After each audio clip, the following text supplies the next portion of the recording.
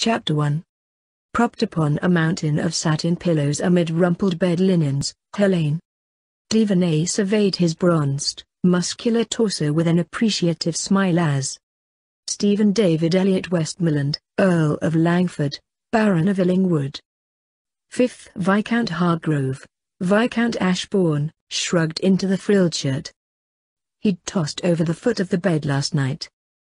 "Are we still attending the theatre next week?" she asked. Stephen glanced at her in surprise as he picked up his neckcloth. "Of course."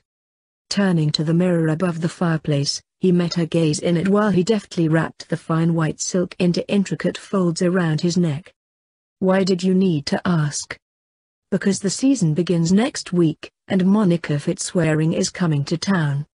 I heard it from my dressmaker, who is also hers." "And?"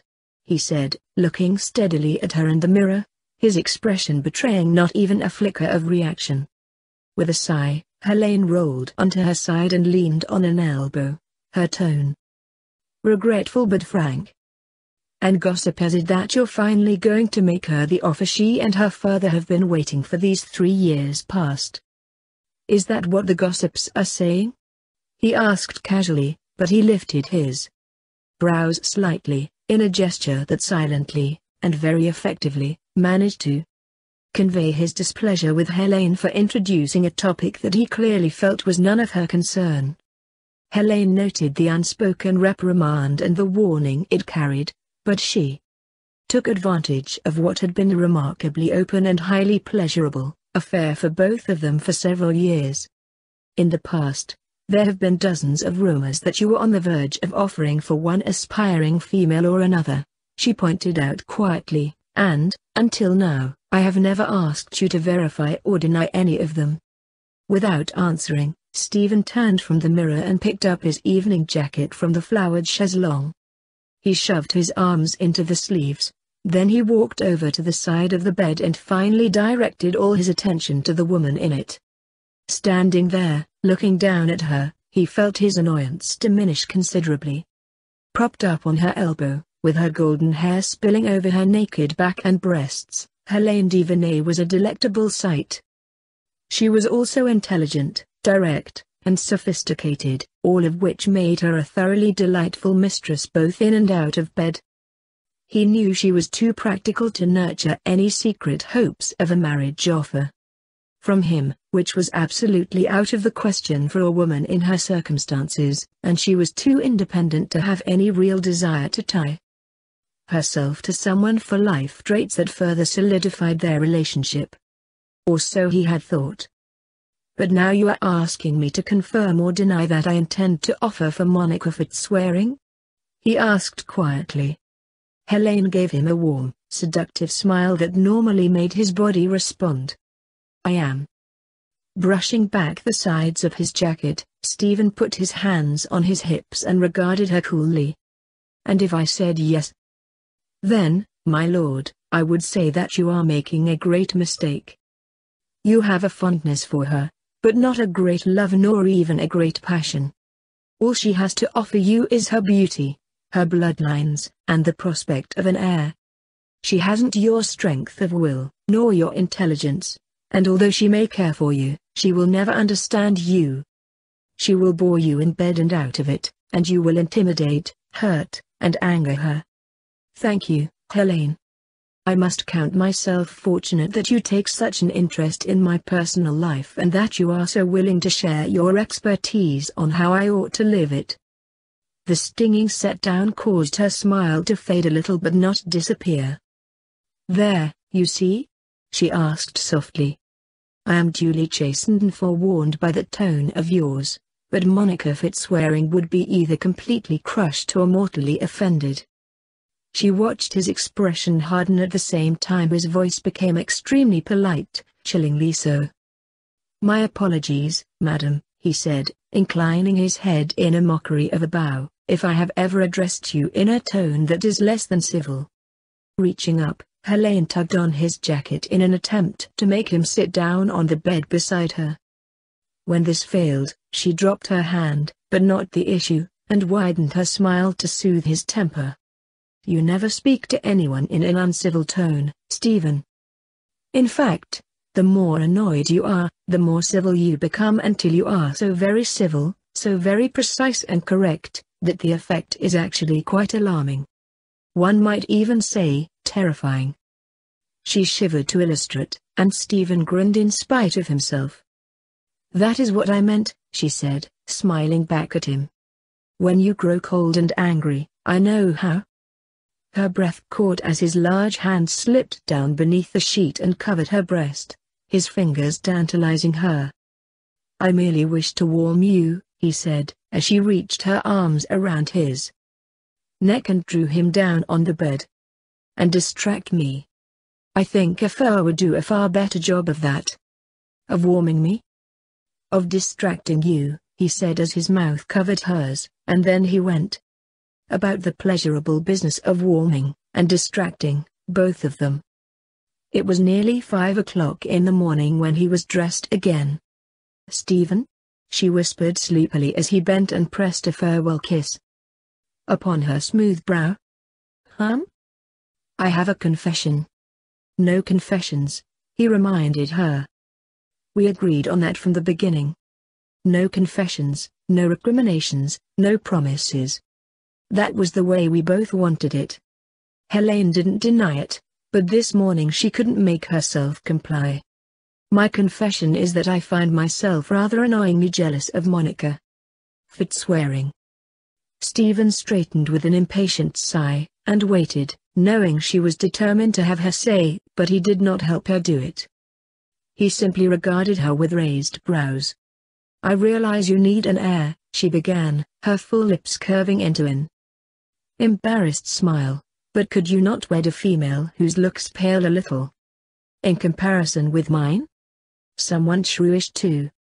A shrew with a slightly crooked nose or small eyes would suit me very well. Stephen chuckled at her humor, but he wanted the subject closed permanently, and so he said, Monica Fitzwaring is no threat to you, Helene. I've no doubt she knows of our relationship and she would not try to interfere, even if she thought she could. What makes you so certain? She volunteered the information, he said flatly, and when Helene still looked unconvinced, he added, in the interest of putting an end to your concern and to this entire topic, I'll add that I already have a perfectly acceptable heir in my brother's son. Furthermore, I have no intention of adhering to custom, now or in future, by shackling myself to a wife for the sole purpose of begetting a legal heir of my own body. As Stephen came to the end of that blunt speech, he watched her expression change from surprise to amused bafflement. Her next remark clarified the reason for her obvious quandary. If not to beget an heir, what other possible reason could there be for a man such as you to wed at all? Stephen's disinterested shrug and brief smile dismissed all the other usual reasons for marriage as trivial, absurd, or imaginary.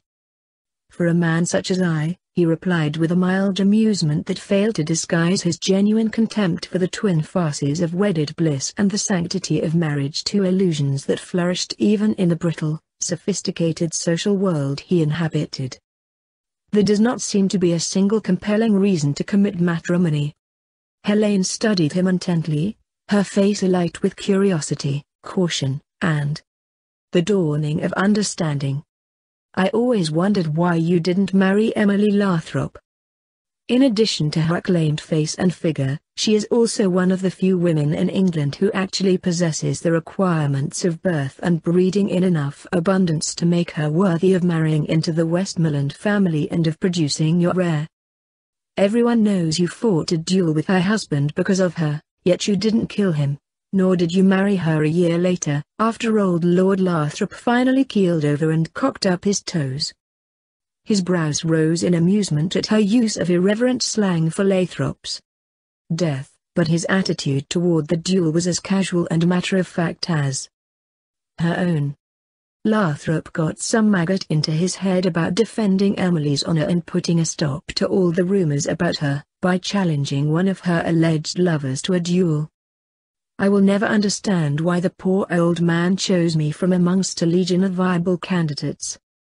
Whatever method he used, its obvious age had addled his mind. Stephen eyed her curiously. "Why do you say that?" "Because your skill with pistols, and your skill on the dueling field, are both rather legendary." "Any child of 10 could have won a duel with Lathrop," Stephen said, ignoring her praise of his abilities. "He was so old and frail he couldn't steady his own pistol or hold it level. He had to use both hands." "And so you let him leave Rockham Green unscathed?" Stephen nodded. "I felt it would be impolite of me to kill him, under the circumstances. Considering that he forced the duel on you in the first place, by calling you out in front of witnesses, it was very kind of you to pretend to miss your shot, in order to spare his pride." "I did not pretend to miss my shot, Helene," he informed her, and then he pointedly added, "I'd eloped." To elope constituted an apology and therefore implied an admission of guilt. Thinking he might have some other explanation for standing 20 paces from his opponent and deliberately firing high into the air instead of at Lord Lathrop, she said slowly, "Are you saying you really were Emily Lathrop's lover? You were actually guilty?" "As sin," Stephen averred flatly. "May I ask you one more question, my lord?" "You can ask it," he specified, struggling to hide his mounting impatience. With her unprecedented and unwelcome preoccupation with his private life, in a rare show of feminine uncertainty, she glanced away as if to gather her courage, then she looked up at him with an embarrassed, seductive smile that he might have found irresistible had it not been immediately followed by a line of questioning so outrageous that it violated even his own lax standards of acceptable decorum between the sexes. "What was it about Emily Lathrop that drew you to her bed?" His instant aversion to that question was completely eclipsed by his negative reaction to her next. "I mean, was there anything she did with you or for you or to you, that I do not do when we're in bed together?" "As a matter of fact," he replied in a lazy drawl, "there was one thing Emily did that I particularly liked." In her eagerness to discover another woman's secret, Helene overlooked the sarcasm edging his voice. "What did she do that you particularly liked?" His gaze dropped suggestively to her mouth. "Shall I show you?" he asked, and when she nodded, he bent over her, bracing his hands on either side of her pillow so that his waist and hips were only inches above her head. "You're absolutely certain you wish to take part in a demonstration?" he asked in a deliberately seductive whisper. Her emphatic nod was playful and inviting enough to take the edge off his annoyance, leaving him caught somewhere between amusement and exasperation. "Show me what she did that you particularly liked," she whispered, sliding her hands up his forearms. Stephen showed her by putting his right hand firmly over her mouth, startling her with a demonstration that matched his smiling explanation. "She refrained from asking me questions like yours about you or anyone else. And that is what I particularly liked." She gazed back at him, her blue eyes wide with frustrated chagrin, but this time she did not fail to notice the implacable warning in his deceptively mild voice. "Do we have an understanding, my inquisitive beauty?" She nodded, then boldly attempted to tip the balance of power into her favor by delicately running her tongue across his palm. Stephen chuckled at her ploy and moved his hand, but he was no longer in the mood for sexual play or for conversation, and so he pressed a brief kiss on her forehead and left. Outside, a wet grey fog blanketed the night, broken only by the faint eerie glow of lamplights along the street. Stephen took the reins from the relieved footman and spoke soothingly to the young pair of much chestnuts who were stamping their hooves and tossing their manes. It was the first time they had been driven in the city, and as Stephen loosened the reins to let them move into a trot, he noted that the curb horse was extremely skittish in the fog. Everything unnerved the animal, from the sound of his own hooves clattering on the cobbled streets to the shadows beneath the street lamps. When a door slammed off to the left, he shied, then tried to break into a run. Stephen automatically tightened the reins, and turned the carriage down Middlebury Street. The horses were moving at a fast trot and seemed to be settling down a bit. Suddenly an alley cat screamed and bolted off a fruit cart, sending an avalanche of apples rumbling into the street. At the same time the door of a pub was flung open, splashing light into the street. Pandemonium broke loose, dogs howled, the horses slipped and bolted frantically, and a dark figure staggered out of the pub, disappeared between two carriages drawn up at the curb, and then materialized directly in front of Stephen's carriage. Stephen's warning shout came too late. Chapter 2. Leaning heavily on his cane, the ancient butler stood in the shabby drawing room and listened in respectful silence as his illustrious visitor imparted the news that the butler's employer had just met an untimely demise. Not until Lord Westmoreland had finished his tale did the servant permit himself to show any reaction, and even then, Hodgkin sought only to reassure. "How very distressing, my lord, for poor Lord Bolton, and for you as well. But then, accidents do happen, don't they, and one cannot blame oneself. Mishaps are mishaps, and that's why we call them that. I'd hardly call running a man down and killing him a mishap," Stephen retorted, with a bitterness that was directed at himself, not the servant. Although the early morning accident had been much the fault of the drunken young baron who'd bounded into the street in front of Stephen's carriage, the fact was that Stephen had been holding the reins, and he was alive and unharmed, while young Bolton was dead. Furthermore, it seemed that there was no one to mourn Bolton's passing, and at the moment, that seemed a final injustice to Stephen. "Surely, your employer must have some family somewhere, someone to whom I could explain personally about the accident?" Hodgkin merely shook his head, distracted by the dire realization that he was suddenly unemployed again and likely to remain so for the rest of his life. He'd obtained this position only because no one else had been willing to work as butler, valet, footman, and cook, and for the absurdly small wages Bolton was able to pay.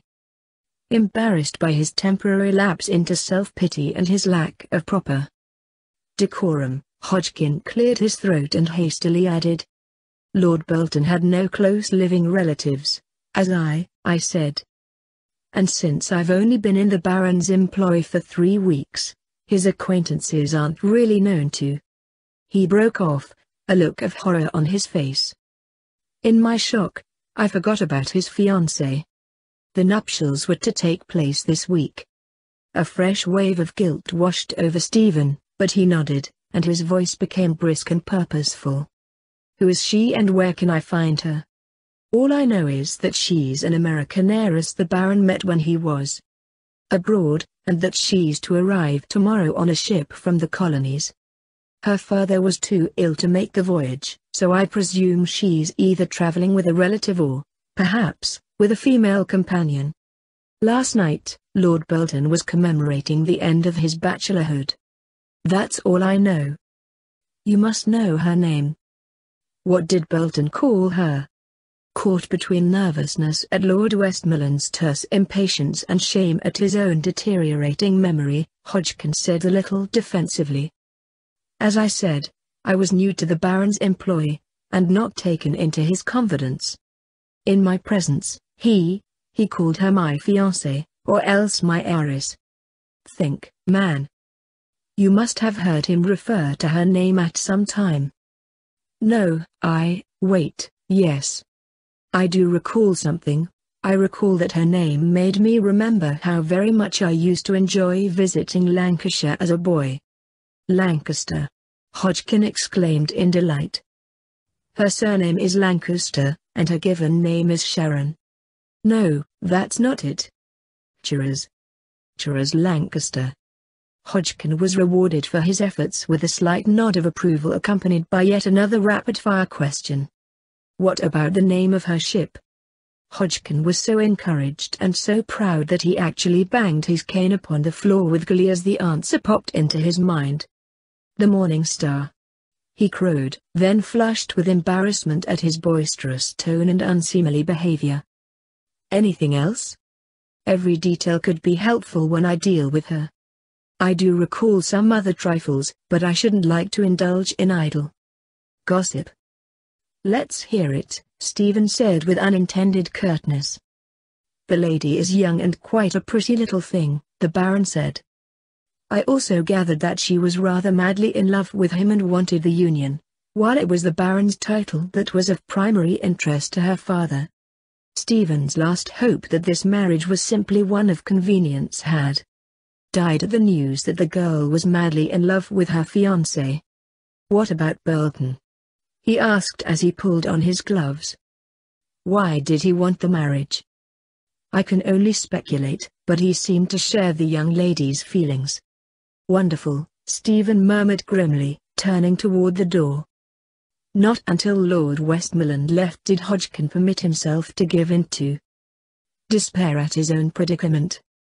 He was unemployed and virtually penniless again. A moment ago, he'd almost considered asking, even begging, Lord Westmoreland to recommend him to someone, but that would have been inexcusably presumptuous, as well as futile. As Hodgkin had discovered during the 2 years it had taken him to finally obtain a position with Lord Burton, no one wanted a butler, valet, or footman whose hands were spotted with age and whose body was so old and so stooped that he could neither straighten it nor force it to a brisk walk. His thin shoulders drooping with despair, his joints beginning to ache dreadfully, Hodgkin turned and shuffled toward his room at the back of their shabby apartment. He was halfway there when the Earl's sharp, impatient knock forced him to make his slow way back to the front door. "Yes, my lord?" he said. "It occurred to me as I was leaving," Lord Westmoreland said in a curt, businesslike voice, "that Burton's death will deprive you of whatever wages he owed you. My secretary, Mr. Wheaton, will see that you're compensated." As he turned to leave, he added, "My households are always in need of competent staff. If you aren't longing for retirement right now, you might consider contacting Mr. Wheaton about that as well. He'll handle the details." And then he was gone. Hodgkin closed the door and turned, staring in stunned disbelief at the dingy room while vigor and youth began to surge and rush warmly through his veins. Not only did he have a position to go to, but a position in a household belonging to one of the most admired, influential noblemen in all of Europe. The position hadn't been offered out of pity, of that Hodgkin was almost certain, for the Earl of Langford wasn't known as the sort of man to coddle servants, or anyone else.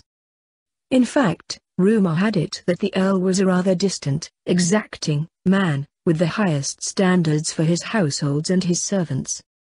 Despite that, Hodgkin couldn't completely suppress the humiliating notion that the Earl might have offered him employment out of pity, until he suddenly remembered something the Earl had said, something that filled Hodgkin with pleasure and pride. Lord Westmoreland had specifically implied that he regarded Hodgkin as competent. He'd used that very word. Competent. Slowly, Hodgkin turned toward the hall mirror, and with his hand upon the handle of his black cane, he gazed at his reflection. Competent. He straightened his spine, though the effort was a bit painful, then he squared his narrow shoulders. With his free hand he reached down and carefully smoothed the front of his faded black jacket. Why, he didn't look so very old, Hodgkin decided, not a day over 73. Lord Westmoreland certainly hadn't thought him decrepit or useless. No, indeed. Stephen David Elliot Westmoreland, the Earl of Langford, thought Albert Hodgkin would be a worthy addition to his staff. Lord Westmoreland, who possessed estates all over Europe, along with noble titles inherited through his mother and 2 ancestors who'd named him as their heir, thought Albert Hodgkin would be a worthy addition to one of his magnificent households. Hodgkin tipped his head to the side, trying to imagine how he would look. Wearing the elegant Langford livery of green and gold, but his vision seemed to blur and waver. He lifted his hand, his long thin fingers touching, feeling at the corner of his eye, where there was unfamiliar wetness. He brushed the tear away, along with the sudden, crazy impulse to wave his cane in the air and dance a little jig. Dignity, Hodgkin very strongly felt, was far more appropriate in a man who was about to join the household staff of Lord Stephen Westmoreland.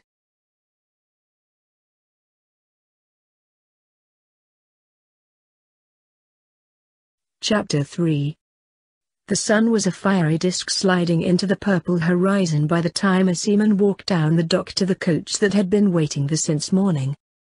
"There she is, the morning star," he told Stephen, who had been leaning against the door of the vehicle, idly watching a drunken brawl taking place outside a nearby pub. Before raising his arm to point out the ship, the seaman cast a cautious glance at the two coachmen, who both held pistols in clear view, and who were obviously not as indifferent as their master to the dangers lurking everywhere on the wharf. "That's her, right there," he said to Stephen, indicating a small ship just gliding into port, its sails dim silhouettes in the deepening twilight. "And she's only a bit late." Straightening, Stephen nodded to one of the coachmen, who tossed the seaman a coin for his trouble. Then he walked slowly down the dock, wishing that his mother or his sister-in-law could have been here with him when Burton's bride disembarked. The presence of concerned females might have helped soften the blow when he delivered the tragic news to the girl, news that was going to shatter her dreams. "This is a nightmare," Sheridan Bromley cried at the astonished cabin boy who'd come to tell her for the second time that a gentleman was waiting for her on the pier, a gentleman she naturally assumed was Lord Burton. "Tell him to wait. Tell him I died. No, tell him we're still indisposed." She shoved the door closed, shut the bolt, then pressed her back to the panel, her gaze darting to the frightened maid who was perched on the edge of the narrow cot in the cabin they'd shared, twisting a handkerchief in her plump hands. "It's a nightmare, and when I wake up in the morning, it will all be over, won't it, Meg?" Meg shook her head so vigorously that it set the ribbons on her white cap bobbing. "It's no dream. You'll have to talk to the Baron and tell him something that won't vex him, and something he'll believe." "Well, that certainly eliminates the truth," Sheridan said bitterly. "I mean, he's bound to be just a trifle miffed if I tell him I've managed to misplace his fiancée somewhere along the English coastline. The truth is I lost her." "You didn't lose her, she eloped. Mistress ran off with Mr. Morrison when we stopped in the last port. Regardless of that, what matters is that she was entrusted to my care, and I failed in my duty to her further and to the Baron. There's nothing to do but go out there and tell the Baron that." "You mustn't," Meg cried. "He'll have us thrown straight into a dungeon.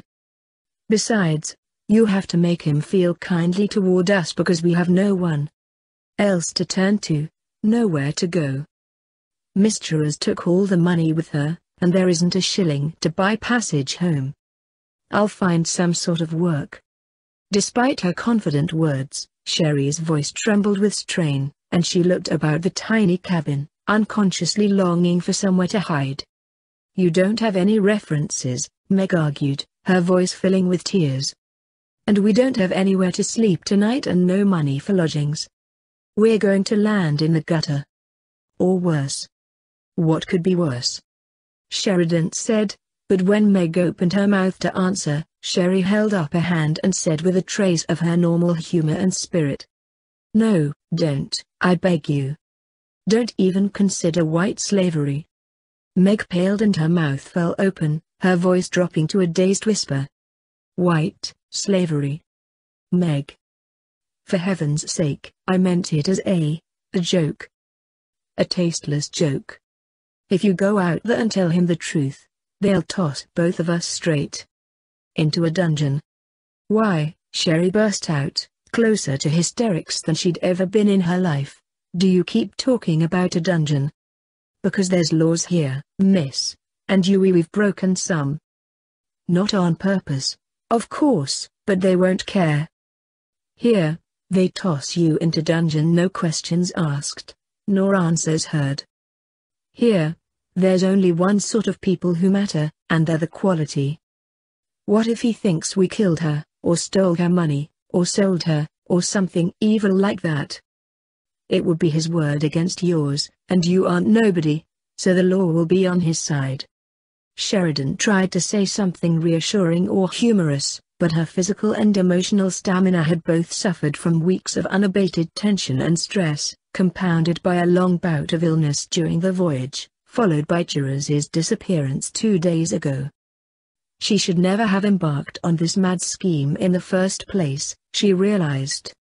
She'd overestimated her ability to cope with a spoiled, foolish 17-year-old girl, convincing herself that her common sense and practical nature, combined with her experience teaching deportment at Miss Talbot's school for young ladies, which Judith had attended, would enable her to deal admirably with any difficulties that arose on the trip.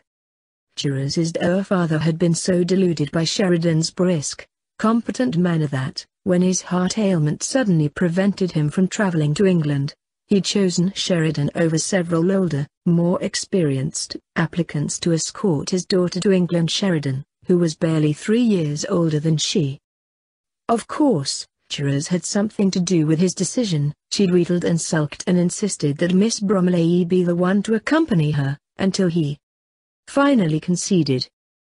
Miss Bromley had been the one who helped her write her letters to the Baron. Miss Bromley, she told him, wasn't like those other sour-faced companions he'd interviewed. Miss Bromley would be amusing company.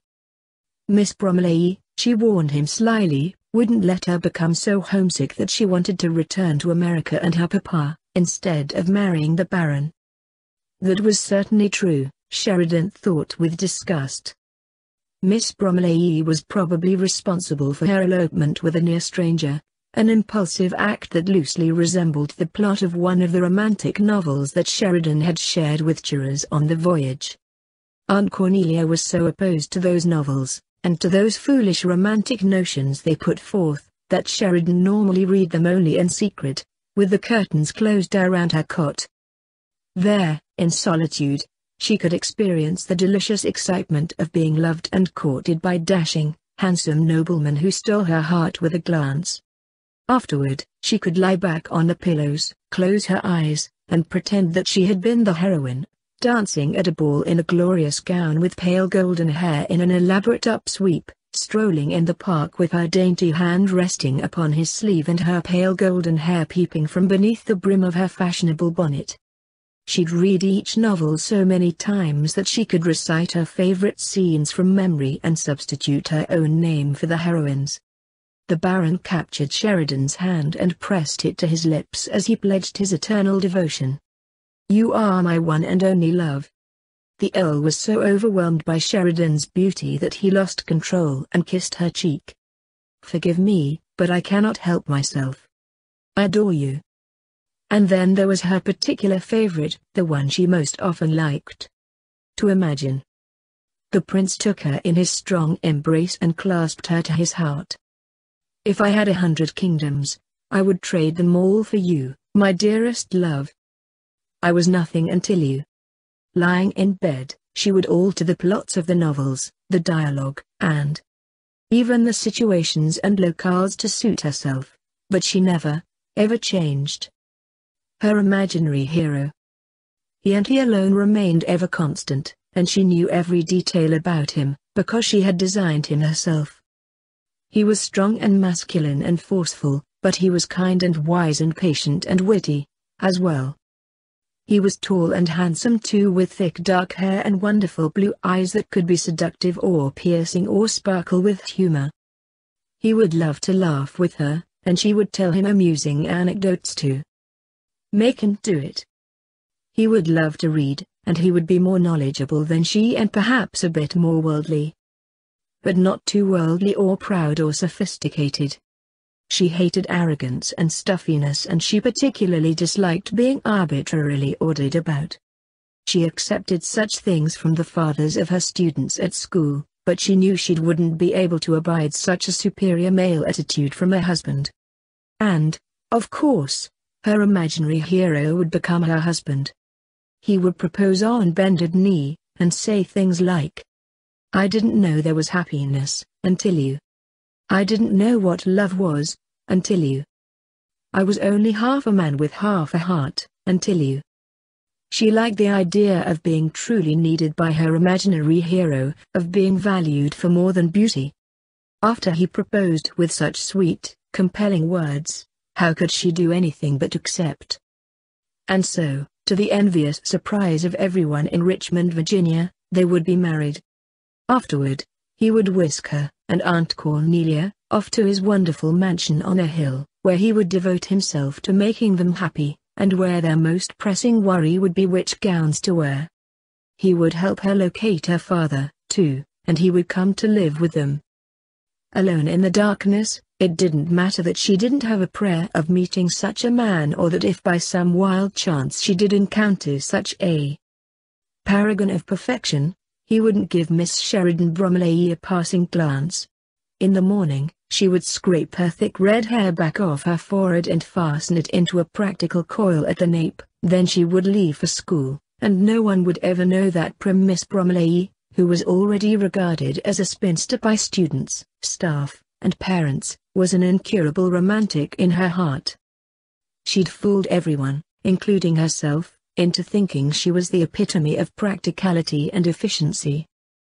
Now, as a result of Sheridan's boundless overconfidence, Therese was going to spend her life married to an ordinary Mr.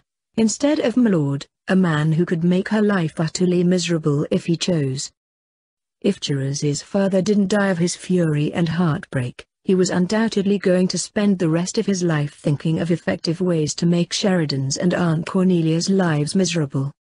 And poor, timid Meg, who'd been Therese's overworked maid for 5 long years, was surely going to be turned out without a reference, which would effectively destroy her future prospects for obtaining a decent position. And these were the best possibilities. These prospects were based on the assumption that Sheridan and Meg might somehow be able to return home. If Meg was correct, and Sheridan was half convinced she was, then Meg was going to spend the rest of her life in a dungeon, and Sheridan Bromley, sensible, competent Sheridan Bromley, was going to be her cellmate. Tears of fear and guilt stung Sherry's eyes as she thought of the calamities she'd caused, and all because of her naive overconfidence and her foolish desire to see the glittering city of London and the fashionable aristocracy she'd read about in her novels. She should have listened to Aunt Cornelia, who had lectured her for years that longing to see such wondrous sights was tantamount to reaching beyond one's station in life, that pride was as sinful in the eyes of the Lord as greed and sloth, and that modesty in a female was far more attractive to gentlemen than mere beauty. Aunt Cornelia had been right in the first 2 of those beliefs, Sheridan belatedly realized.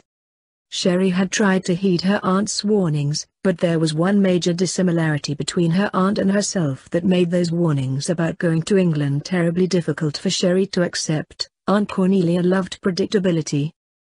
She thrived on rituals, treasured the identical day-to-day routines that sometimes made Sherry feel like weeping with despair.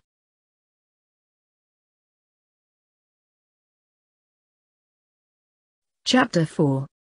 As she stared blindly across the tiny cabin at poor Meg, Sherry wished very devoutly that she were back in Richmond, sitting across from her aunt in their tiny little 3-room house they shared, enjoying a nice, routine pot of tepid tea, and looking forward to an entire lifetime of tepid tea and tedium.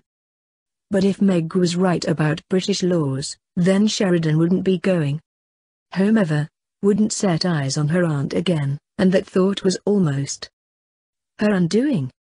6 years ago, when she first went to live with her mother's elder sister, the prospect of never seeing Cornelia Faraday again would have made Sheridan positively gleeful, but Sheridan's father hadn't given her a choice.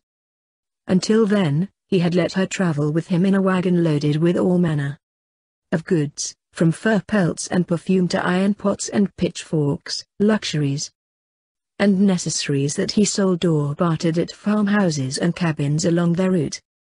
Their route was whichever fork in the road took their fancy when they came upon it, usually heading south, along the eastern seaboard, in winter and north in summer.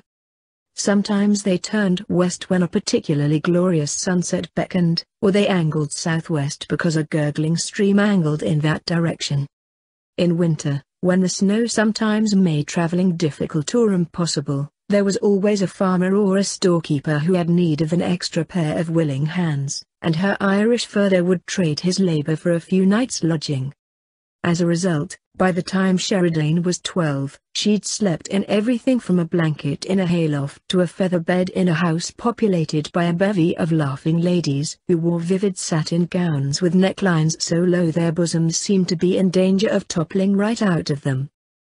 But whether the mistress of their lodgings was a robust farmer's wife or a stern-faced preacher's wife or a lady in a purple satin dress trimmed with black feathers, their hostesses nearly always ended up doting on Patrick and fussing maternally over Sheridan.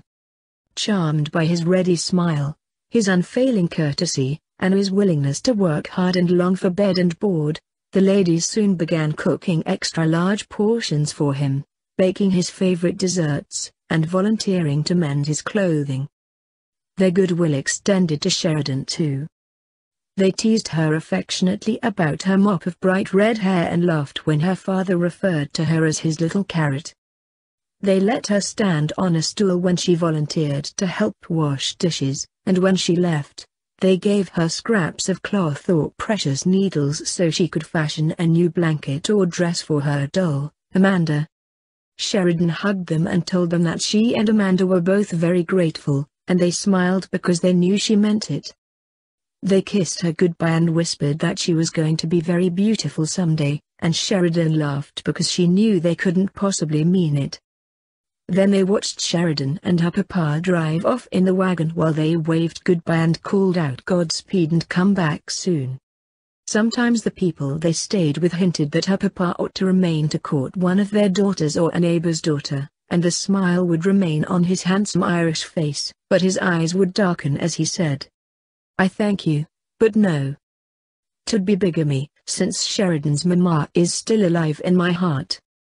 The mention of Sheridan's mama was the one thing that could dim the smile in his eyes, and Sheridan always grew tense until he was himself again.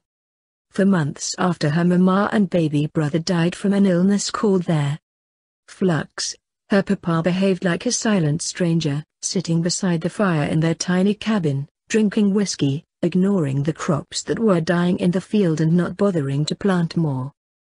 He didn't talk, didn't shave, hardly ate, and seemed not to care whether their mules starved or not. Sheridan, who was 6 at the time and accustomed to helping her mama, tried to take over her mother's chores. Her father seemed as unaware of Sheridan's efforts as he was of her failures and her grief. Then one fateful day, she burned both her arm and the eggs she'd cooked for him. Trying not to cry from the pain in her arm or the pain in her heart, she had lugged the wash down to the stream along with what was left of the lye soap. As she knelt on the bank and gingerly lowered her father's flannel shirt into the water, scenes from the happy past at this same spot came back to haunt her. She remembered the way her mama used to hum as she did the wash here while Sheridan supervised little Jamie's bath. She remembered the way Jamie used to sit in the water, gurgling happily, his chubby hands smacking the water in playful glee. Mama had loved to sing. She'd taught Sheridan songs from England and sung them with her while they worked. Sometimes she would stop singing and simply listen to Sheridan, her head tipped to the side, a strange, proud smile on her face. Often she would wrap Sheridan in a tight hug and say something wonderful. Like, "Your voice is very sweet and very special just like you are." Memories of those idyllic days made Sheridan's eyes ache as she knelt at the stream. The words of her mama's favorite song whispered in her mind, along with the memory of her mama smiling, first at Jamie as he giggled and splashed, and then at Sheridan, who was usually getting soaked too. "Sing something for us," she would say. "Sing for us, Angel." Sheridan tried to obey the remembered request, but her voice broke and her eyes flooded with tears. With the heels of her hands, She rubbed the tears away only to discover that her father's shirt was now floating downstream, already out of the reach, and then Sheridan lost the battle to be brave and grown up. Drawing her knees against her chest, she buried her face in her mama's apron and sobbed with grief and terror.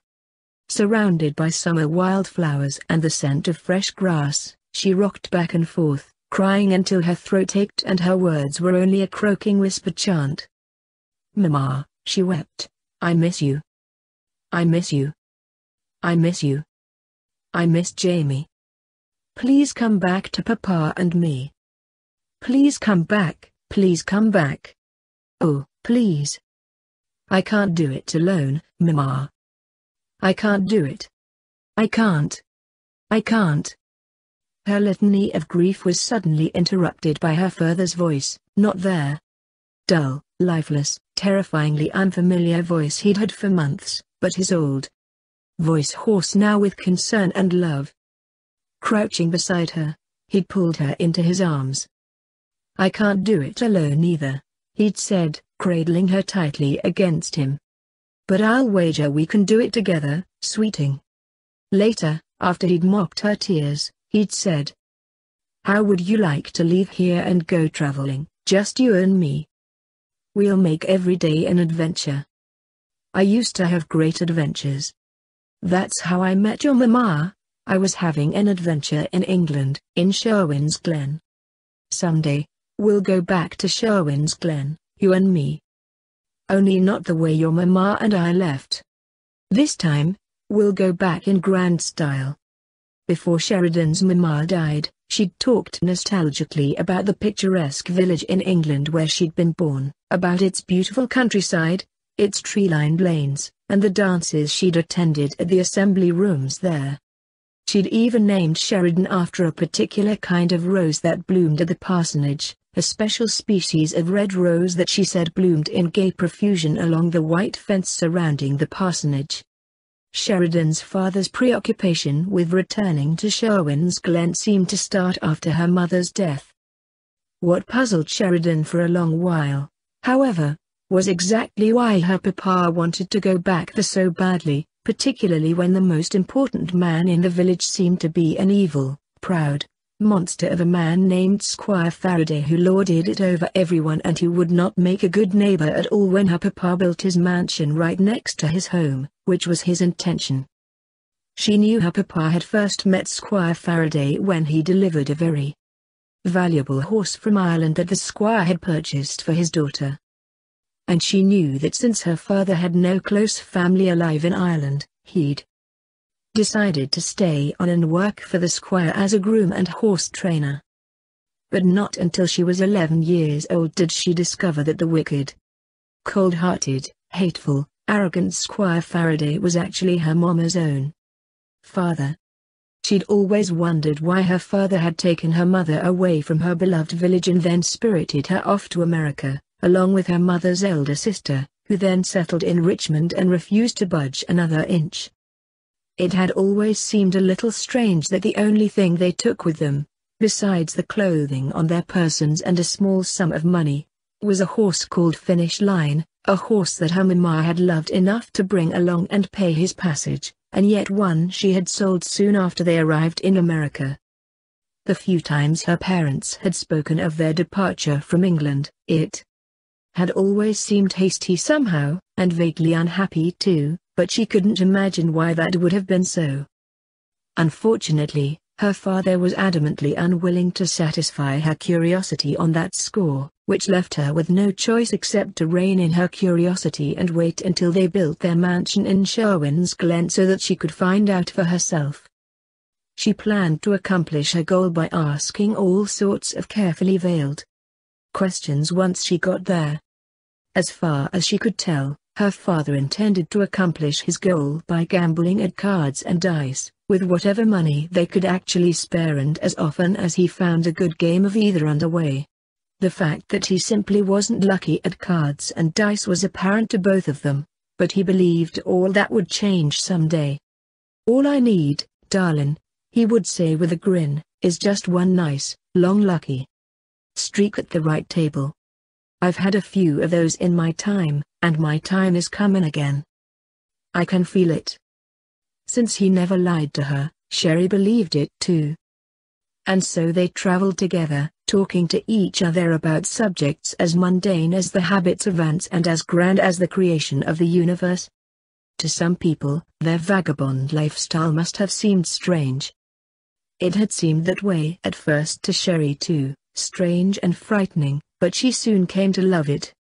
Before they'd left the farm, she'd truly thought the whole wide world looked exactly like their own little patch of meadow and that hardly anyone existed beyond its boundaries. Now there were new sights to see around every bend in the road and the happy expectation of meeting interesting people along their route who were heading in the same direction travelers who were bound for, or en route from, places as distant and exotic as Mississippi, or Ohio, or even Mexico. From them, she heard wondrous stories of far-off places, amazing customs, and strange ways of life. And because she treated everyone as her papa did with friendliness, courtesy, and interest, many of them chose to match their pace to the Bromley's wagon for days at a time or even weeks. Along the way, Sheridan learned even more. Ezekiel and Mary, a Negro couple with skin like smooth shiny coal, springy black hair, and hesitant smiles, told her about a place called Africa, where their names had been different. They taught her a strange, rhythmic chant that wasn't quite a song, yet it made her spirits heighten and quicken. A year after Mary and Ezekiel went their own way, a white-haired Indian with skin as weathered and wrinkled as dried leather appeared around a bend in the road one grey winter day, mounted upon a beautiful spotted horse that was as young and energetic as his rider was old and weary. After considerable encouragement from Sheridan's father, he tied his horse to the back of the wagon, climbed aboard, and, in answer to Sheridan's inquiry, he said his name was Dog Lies Sleeping. That night, seated at their campfire, he responded to Sheridan's question about Indian songs by giving a strange demonstration of one, a demonstration that seemed to consist of guttural sounds accompanied by the beating of his palms on his knees. It sounded so odd and unmelodic that Sheridan had to bite back a smile for fear of hurting his feelings, and even then he seemed to sense her bewildered amusement. He broke off abruptly and narrowed his eyes. "Now," he said, in his abrupt, commanding voice, "you make song." By then, Sheridan was as used to sitting around campfires and singing with strangers as she was speaking to them, and so she sang an Irish song that her papa had taught her about a young man who lost his love.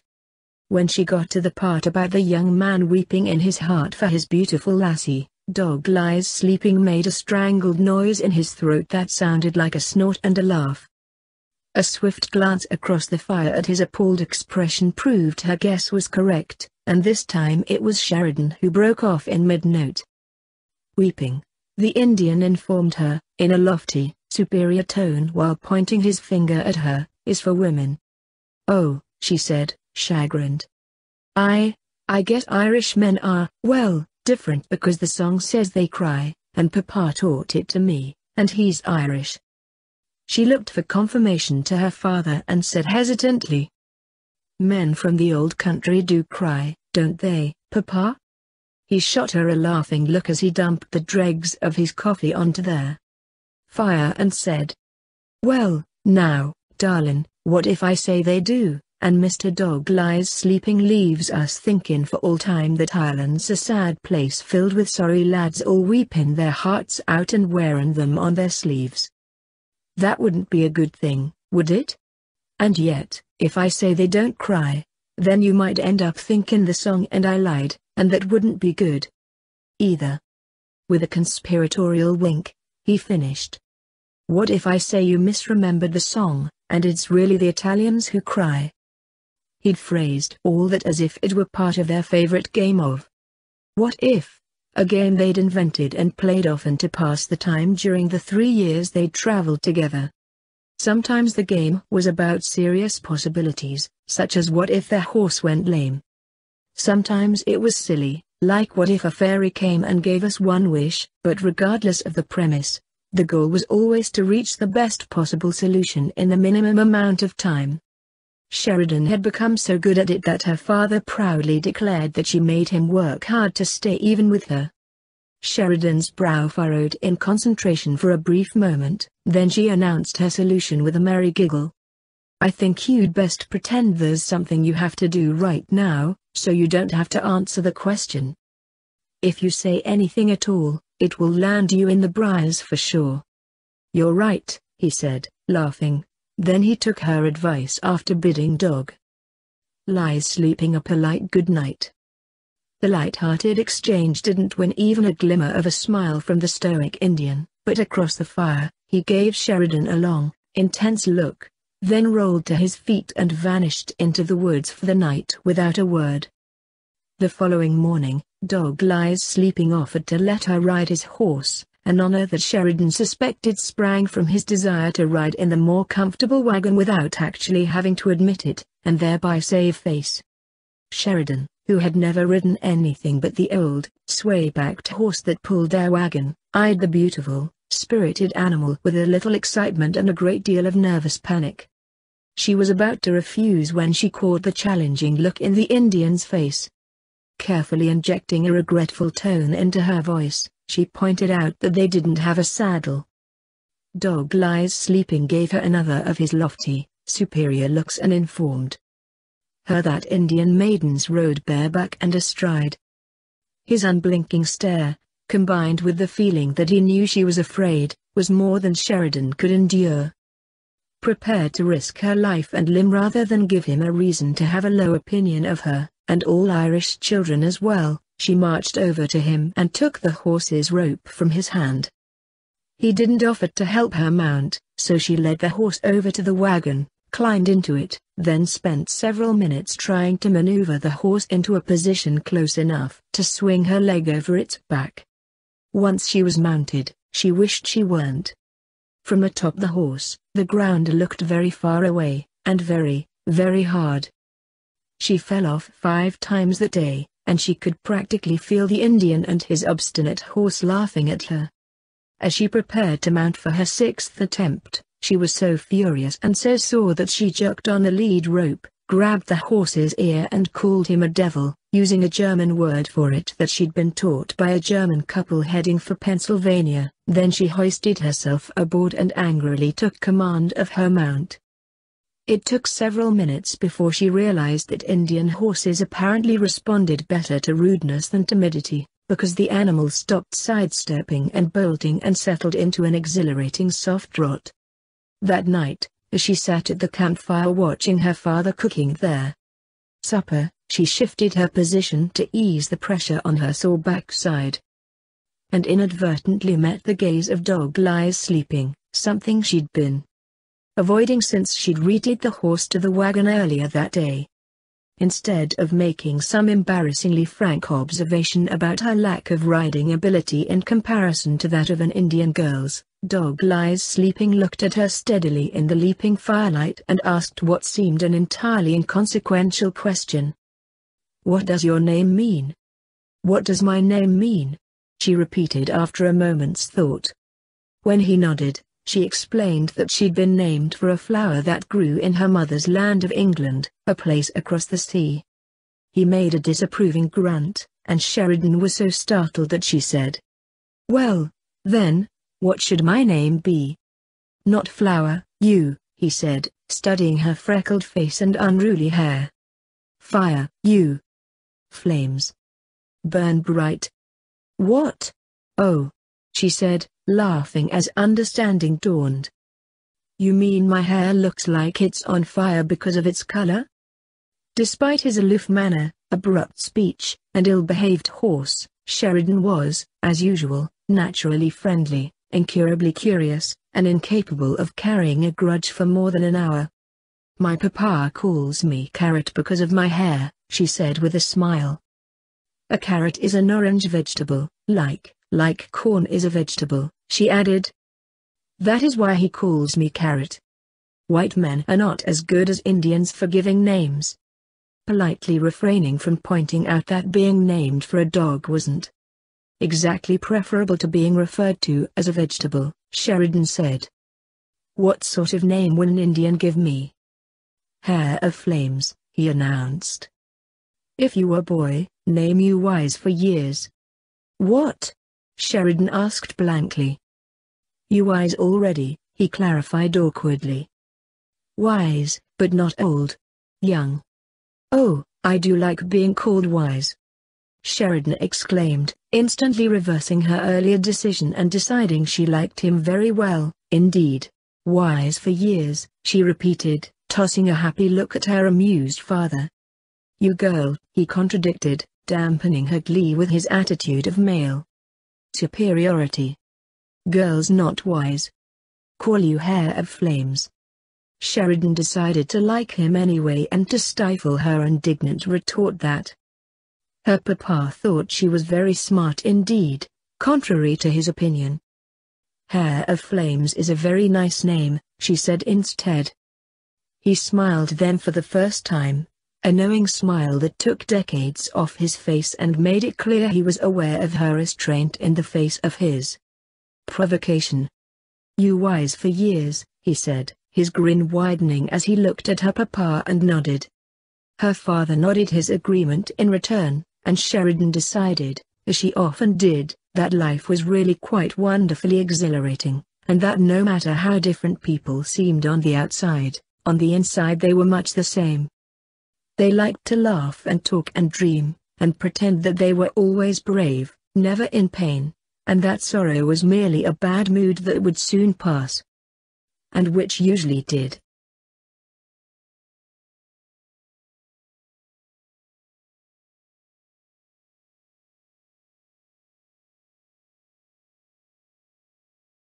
Chapter 5.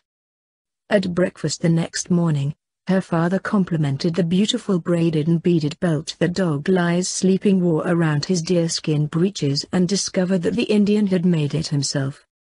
Within moments, a business deal was struck, and Dog-Eyes Sleeping agreed to fashion belts and bracelets for her father to sell along their route.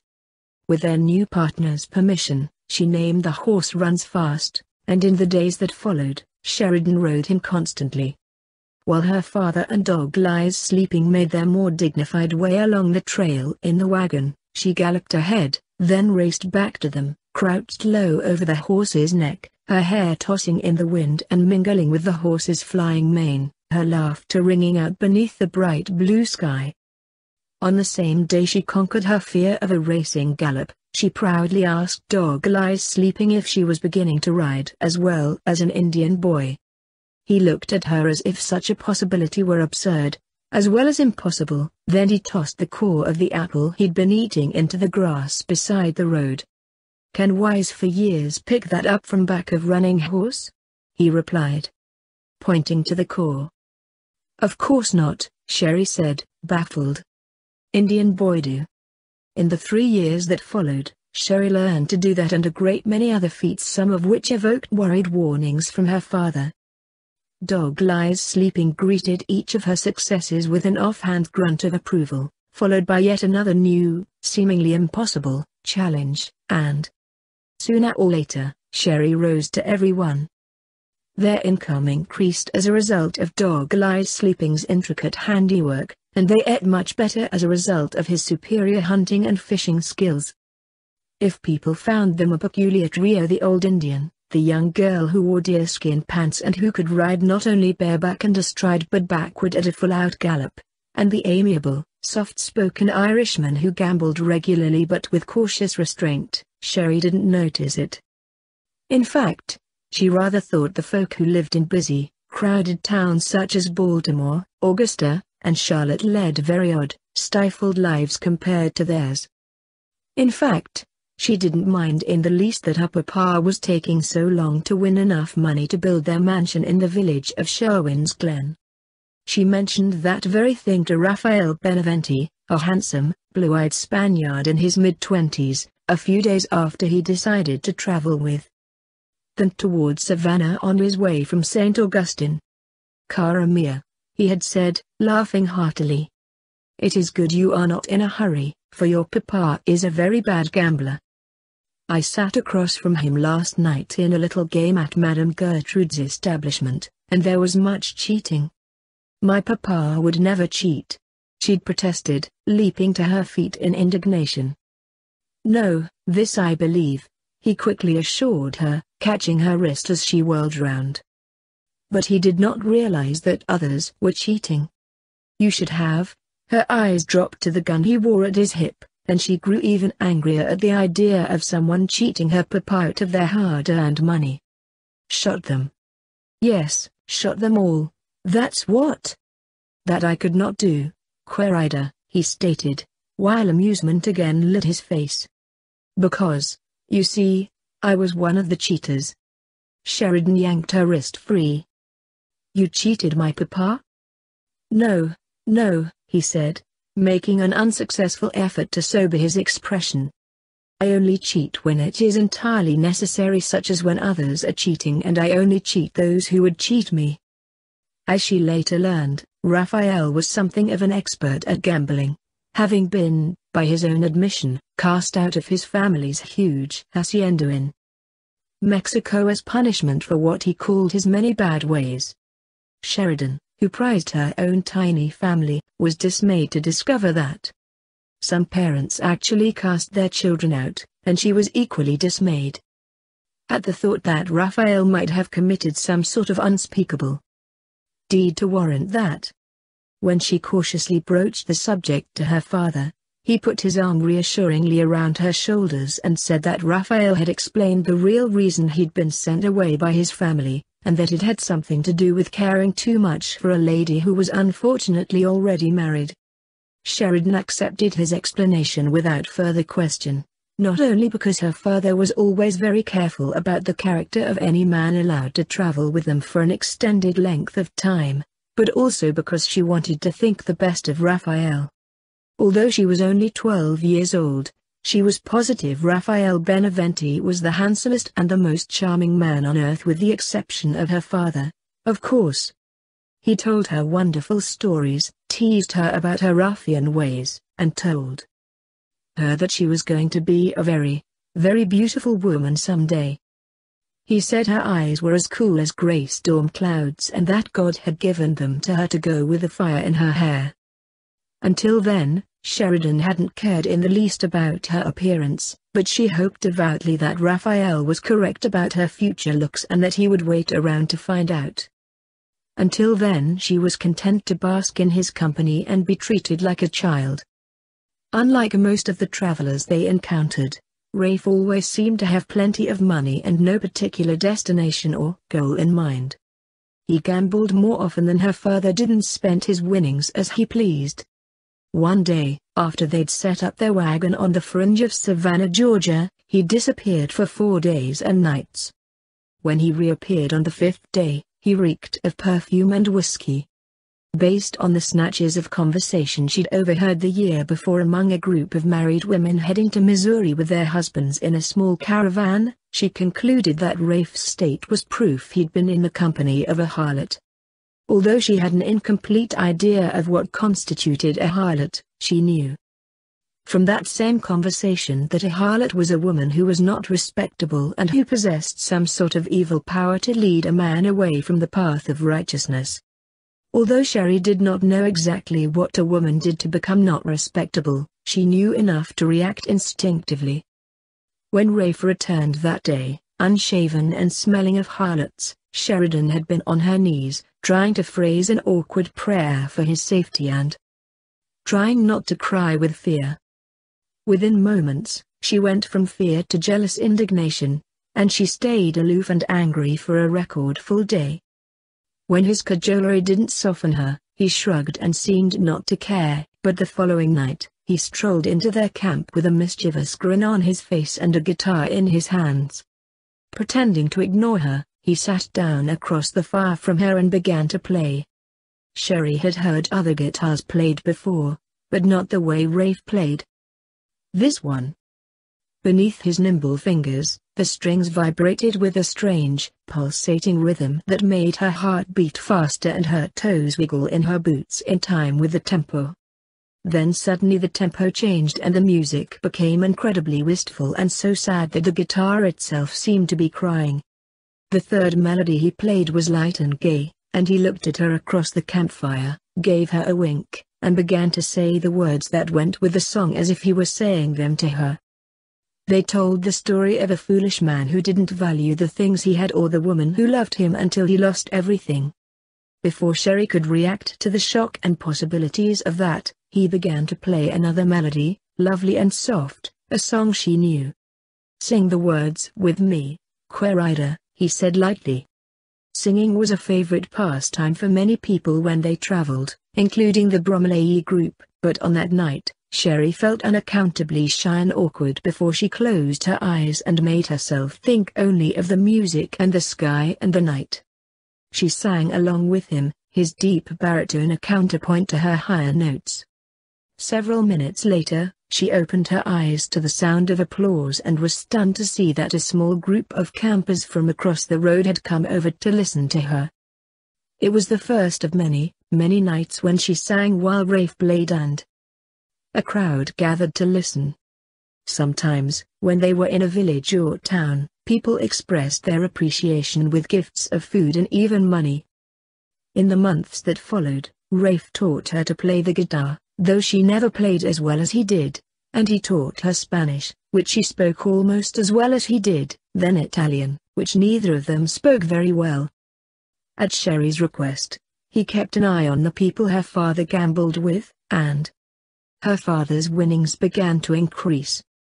He even began to talk to Patrick about becoming partners in all sorts of ventures that sounded awfully exciting, and terribly unlikely to Sheridan, but her father always listened with interest. The only person who seemed to be less than pleased with Rafe's presence was Dog Lies Sleeping, who regarded the other man with open disapproval and refused to do more than grunt at him, and that only in answer to a pertinent, direct question.